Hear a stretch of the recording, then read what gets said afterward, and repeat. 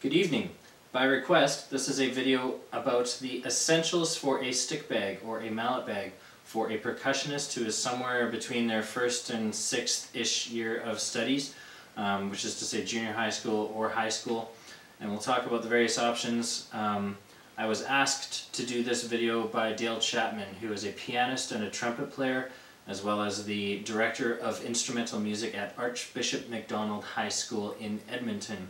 And just for fun, I'm wearing the shirt from the Vic Lewis Music Festival, which is where Dale and I first met. Anyway, here we are with a bunch of mallets. It's not quite as daunting as it looks because there are actually multiple choices. We're going to go from hardest to softest today for fun, since I usually go from softest to hardest.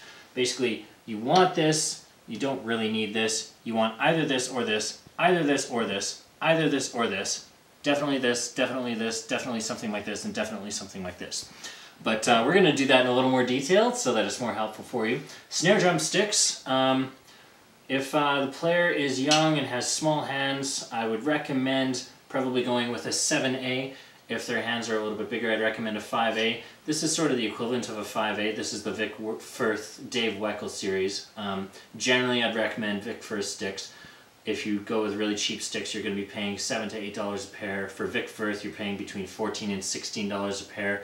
The two advantages are, one, they last about 5 times as long, and two, they're actually pitched paired, which is to say, if you listen, then they're exactly the same pitch as one another, which means it's exactly the same amount of physical material from one stick to the other, which means that it lends itself to playing symmetrically. So that's a really good thing. I'd recommend Vic Firth in general, but if you're looking for something a little more economical, try Los Cabos. They are a Canadian brand, and you can go with that. Moving on, brass mallets.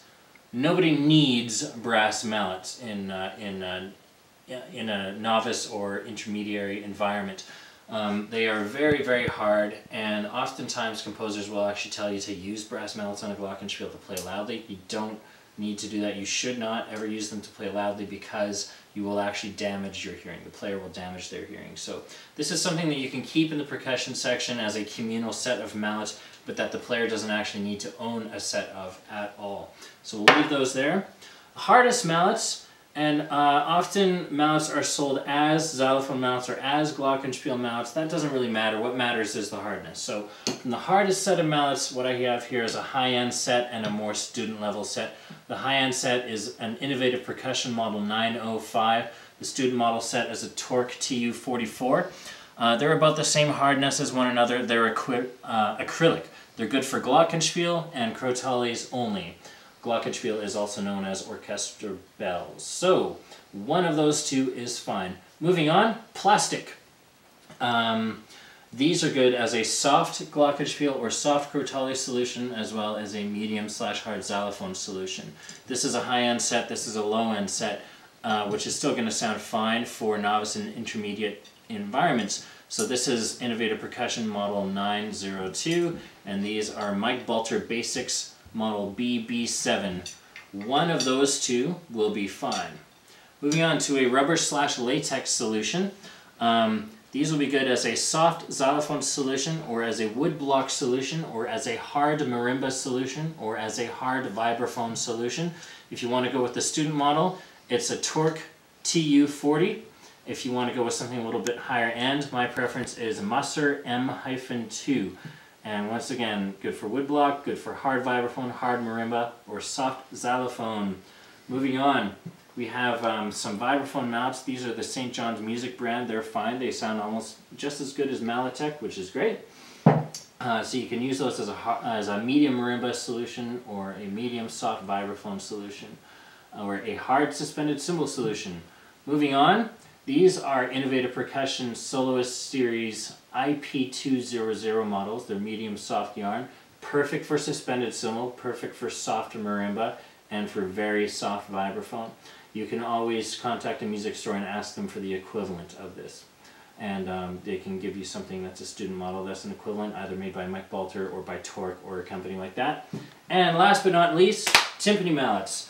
So I don't actually have any sort of lower end model timpani mallets, but I'll give you the equivalents. These are Mallet Hinger Touchtone Green, which are a good soft solution. The equivalent would be Vic Firth T1 General. These are Mallet Hanger Touchtone Red, which is a good harder solution. The equivalent in a student mallet would be Vic Firth T3 Staccato. The main concern about timpani mallets is keeping them in good shape. The only thing they should ever touch is the head of the timpani mallet, or sorry, the head of the timpani drum, and that's it. So the main two things that make that wear them out are either one, the oil from human skin wearing them out, or two, them touching other things that they should not touch, like rubbing against other mallets, rubbing against hacked up snare drum sticks in the mallet bag, or landing on the floor. So one of the main things you have to take into consideration is how to preserve your timpani mallets. So what I have here are 2 plastic shopping bags from a grocery store, and this is what you do. Stick one mallet in, stick the other mallet in like this, and then twist them around like that so that they're isolated from one another and from everything else around them. And they will literally last for 20 years easily. So one mallet in there, one mallet in there, and twist them around a bunch of times, and then they can go in your mallet bag. Regarding a bag, this is a Levy's small mallet bag. It's still pretty large. This is the one that I take to when I go teach. This is the one that I take with me. You can get smaller ones, and you don't actually need one this large. You can see this one has 1, 2, 3, 4, 5, 6, 7, 8 pockets in it. And you simply just take your mallets and you slide them into the buckets, and then you zip it up, and head off to wherever you're going, rehearsal, show, anything like that. Thanks very much. Have a good day.